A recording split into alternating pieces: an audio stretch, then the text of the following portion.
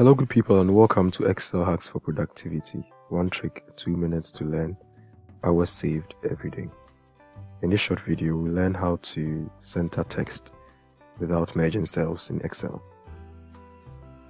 So this is my sample data, and what I want to do is to center the word projection across these columns. What we typically do is we select and then we merge and center. This can sometimes create problems. If you are selecting a column or a cell, anytime you get to the merge cell, you realize that it defaults to selecting all the cells in the row. Same thing if you want to highlight a particular cell, Control spacebar, instead of highlighting this column, it ends up highlighting all the 5 columns because of this merge cell.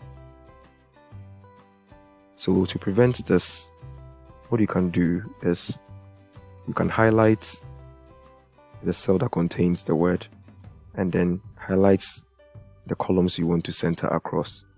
Once you highlight, you press Ctrl 1.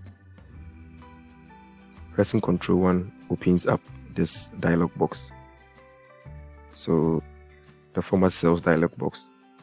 So your job is to go to alignment and then under horizontal, you drop it down and then you choose center across selection.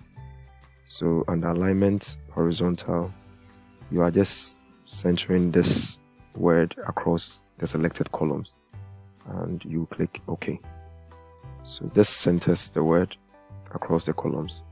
Now if you are selecting this particular column, you are able to do that without any interruptions.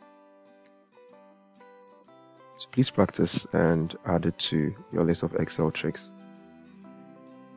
For more videos, you can send ad to this number. We'll add you to our WhatsApp broadcast list. We send videos directly to your WhatsApp on Mondays and Fridays.